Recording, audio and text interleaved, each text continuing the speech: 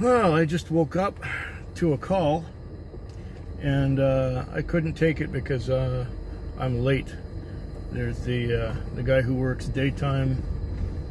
He will be waiting for me in about 18 minutes at the place where we drop off the car. I just counted the money. I was sleeping, and the reason I was sleeping was because I was exhausted. I was busy most of the night, and I did $390 of business, and I'm heading right to the bank so that I can deposit some of this that I have. Yeah, and I needed the money too. I really did need the money, because I got some more expenses coming up.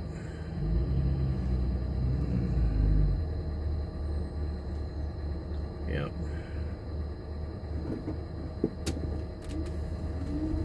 So I'm taking care of this now, and then, well, I'm gonna just make a quick deposit and fuel it and park it, and that's that.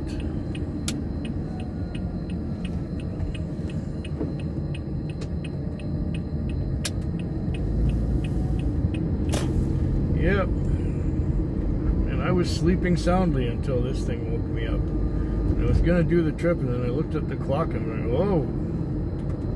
Wow. Yeah. As soon as I looked at the clock, I knew, oh no, I can't do it, and I don't have the time. Because he's gonna be waiting for me. I think I was having some pleasant dream too when I was sleeping. Because any dream that takes me away from reality is a good thing. I worked hard. I worked really hard.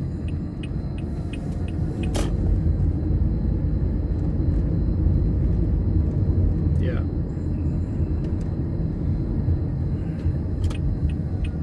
So I'm going to make my little deposit, and I'm going to, yep, fuel up and park it. How much time do I have left?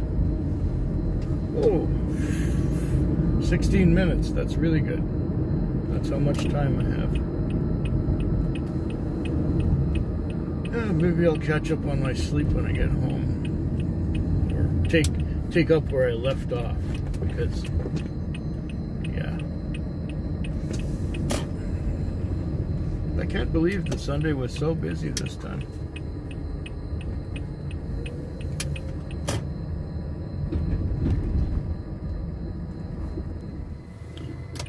Time is now 4:16 in the morning. As you can see, I'm at the airport. I just dropped off a customer, and it was nice. She had no luggage. She's just going home to Manitoba for a short visit. So she just had a little backpack with a few things in it, and that was it. It was a $60 fare. She gave me $69, and so I got a grand total of about $300 on now, which is good. Which is just fine. That's what I needed, was a run to the airport. And so now I can take my time going back into town. And when I get there, I can maybe hang out for another trip or two. Also, get the car washed. Get the interior detailed, get the fuel tank filled up, and park it.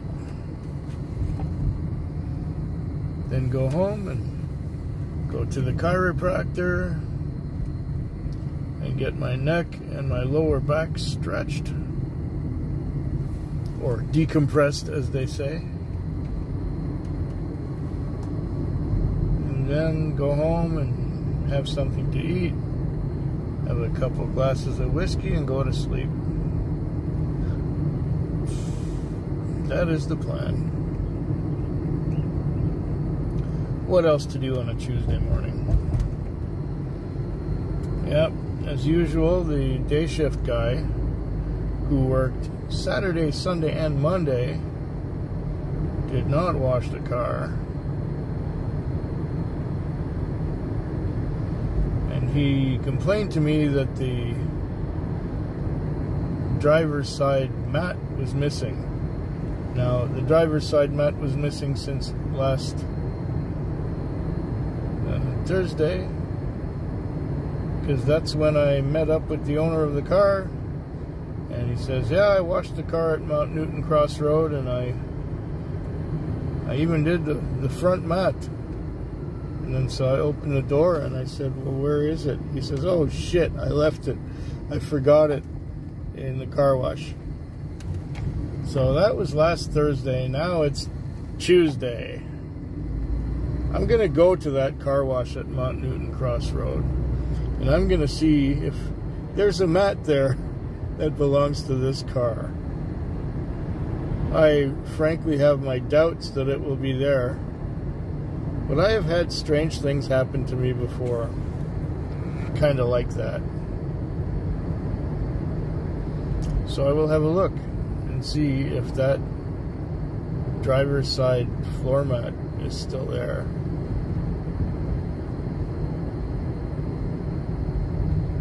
Anyways, 3 more nights to go this week. Time is now 6 a.m. on Wednesday morning. It is drizzling rain. Hopefully the car's not too dirty, because I don't really feel like washing it in the rain. It was a long, slow night. I did a lot of sleeping. I watched quite a bit of video. I got 260 on, but that's thanks to a few longer trips, which really helped my cause immensely. Right now, I'm just dropped off. That's not the way I want to go. Confusing parking lot here with curbs all over the place. Yeah, okay. This way is out.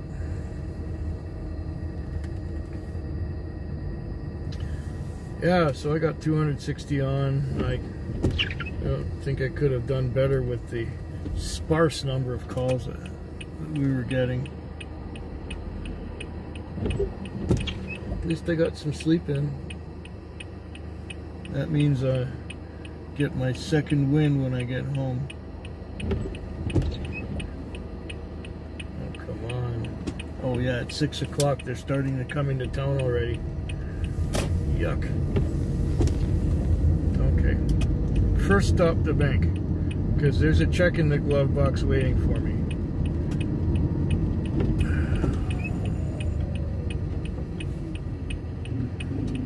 And the trouble is that the people who are just coming out and driving now are such bad drivers. They just get in your way and can't decide what to do. Yeah, with all these cars coming out, that's my cue to get out of town, and to go home. Oh, it's raining harder.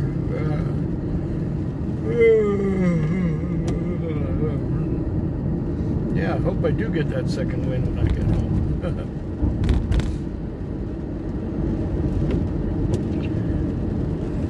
2 nights in a row, I had a really strange customer. She was just strange. The way she described where she was going, and that she would say something, and then I'd answer her, and then she'd say, I'm not talking to you. I mean, it's not a bad fare. It was 12 something, and she gave me 14. 2 nights in a row. But she's so strange and creepy. She's really skinny and has red hair. And she lives in the same bunch of apartments that I live in. But she is just strange. get a eerie feeling about her.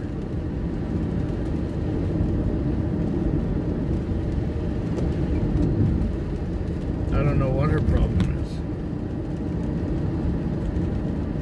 but she's not normal.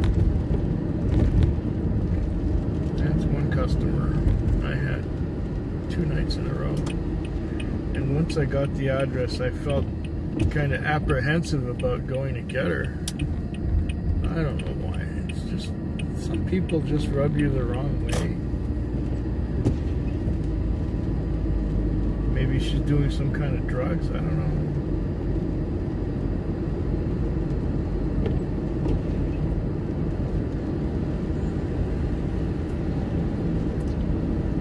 Yeah. Oh, and here merging onto the highway, it's all these cars. Yuck.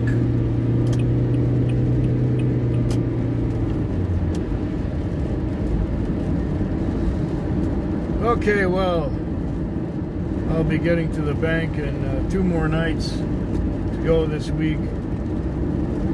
And yeah, I think I'm gonna just go straight to fuel up and fuel it up. This one was another slow night.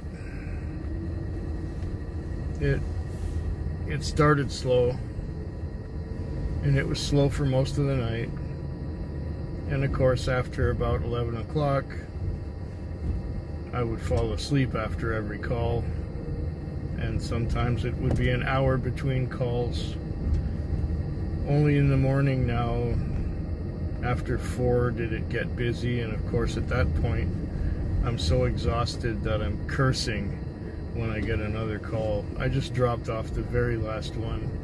It's about 6 o'clock right now.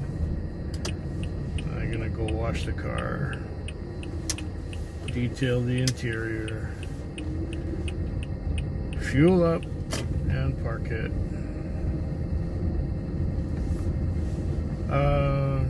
Just like yesterday, the grand total for how much I took in, $260. Yeah, $260, and 160 of it is Interac, and the cash part will go towards my grocery bill. Tomorrow, hopefully, I'll have another $100 in cash to do groceries, and yeah.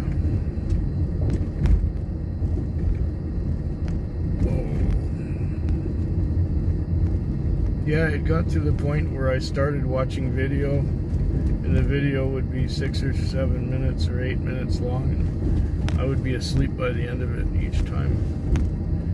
I did not get enough sleep yesterday during the daytime, that's for sure. Anyways, I'm heading down to the nearest car wash, to the cheapest car wash.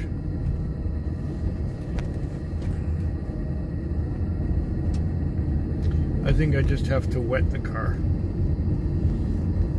I don't need to really wash that much, because it was washed before I got it.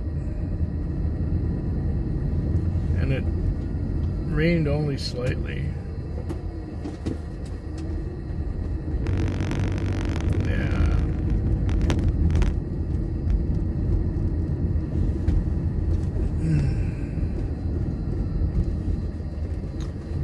Okay, so I've booked off, and now I'm just coasting.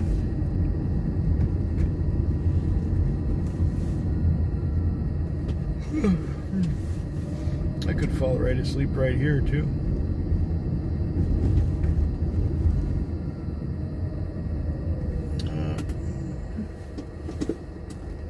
I have only 1 more night to go this week.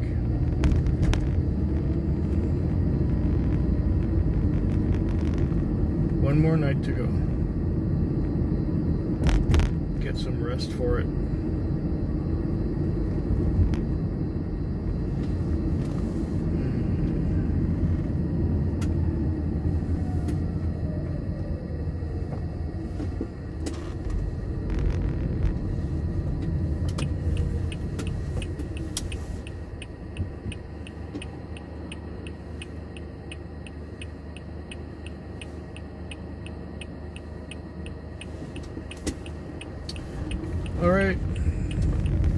I said, one more night to go. I'll see you then. Or you'll see me then. Time is now 5:12 on the morning of Good Friday. What is that, the 29th of March? Something like that. And I've had a bit of an adventure tonight. Or this morning. The night was going okay. I had some good trips. I had some mediocre trips. It wasn't too busy. It wasn't too quiet. It was just right. In the morning hours, I was falling asleep a little bit, which was fine. I had no problems with that.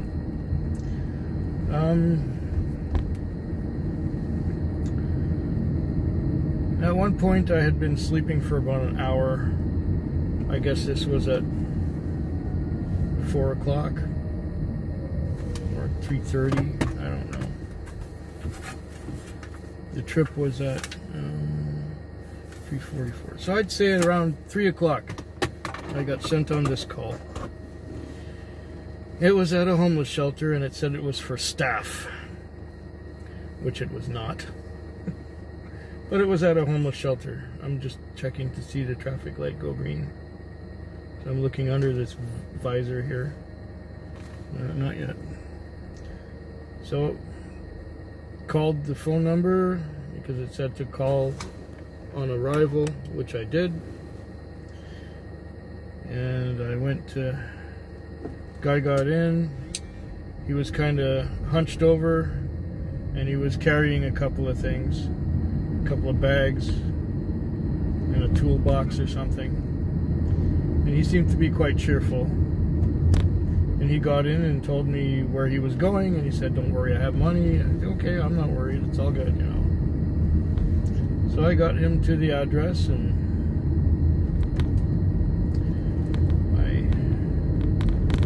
he said, "Oh, go around the back. There's it's an apartment building with a parking lot around the back." And I said, "Okay."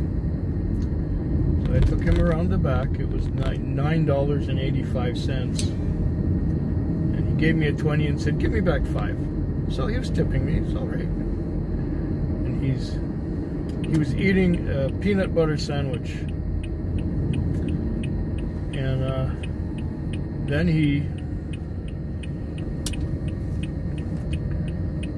after he'd paid, he was getting out of the car, and he stood there. And his back was hunched over, and his legs were kind of bent, and he was just standing there with his back hunched over, and he was holding half a sandwich, and he made a couple of funny noises like or whatever, and then he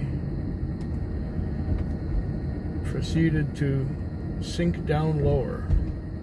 His legs were bending more, and his head was getting closer to the seat, and I was just watching him. What the hell's going on? And then I asked him, "You okay?" "Oh, just got something stuck in my throat." And then after he said that, he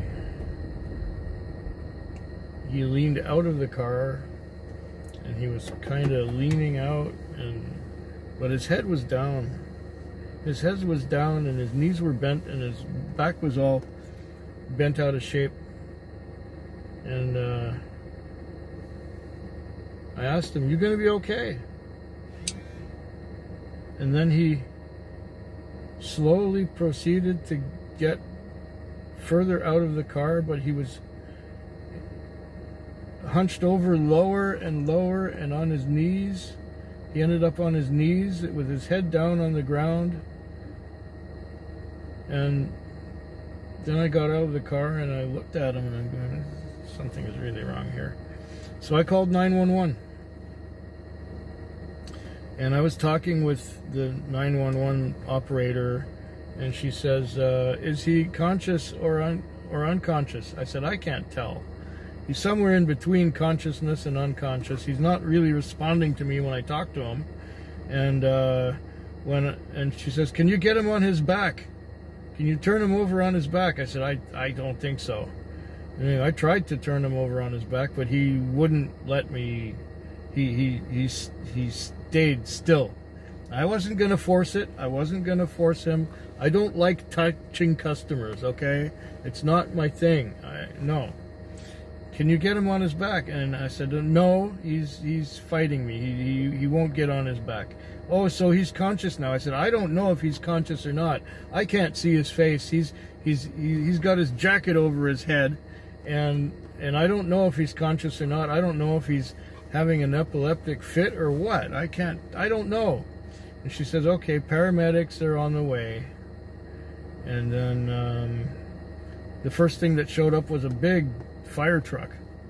And I came around the house and around the building and showed the firemen where he was, and they weren't doing anything until they were just talking to him.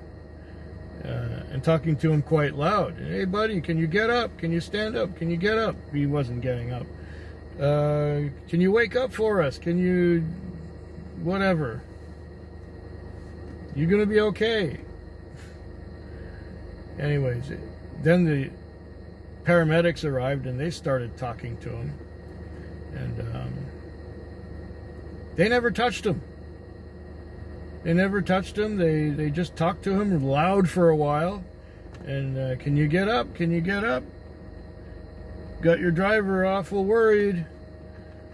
Can you get up? You gonna be all right? Anyway, they talked to him for a good 5, I don't know how long, 5-10 minutes. And finally he got up with his back hunched over and he started taking his stuff and says, oh, shall we call the police? Should we take you to the hospital? He said, no police, no police. And he says, I'll be fine, I'll be fine, I'll be all right. You sure you're going to be all right? Can we help you? Can we help you get to your door? No, I'll be all right, I'll be all right. He started grabbing all his things and started walking away around the corner of the building and went away. And they said, well, thanks for doing a good job and calling us, and so on, so on, so on. What was I going to do? I don't like touching customers, okay? And I tried to, move him by grabbing the side of grabbing his back and turning him over. I wasn't going to try too hard because he was resisting me, so I wasn't going to try. I said, look, I can't turn him over to the person on the phone. And then when the firemen and the ambulance showed up, I was off the hook. I just stood back and I watched. There wasn't anything that I could have done to get him to move. But they all talked to him. They all took turns talking to him. And they're experienced with that, waking people up or getting them to be conscious. Because I don't think he was quite conscious when I was talking to him. Anyway, that crisis was averted. And then he wanted to pay. I said, no, you've paid already. And I'm thinking, even though you wasted half an hour of my time here, you paid already. And now the morning's gotten really quiet because it's Good Friday, and I've got like $300 on, and the night was actually quite pleasant for the most part. It was one of the better ones. I don't think I'll be taking a lot of people to work this morning. And now it's 5:20. I'm gonna finish watching the video that I started watching. And yeah, hope yours is better than mine.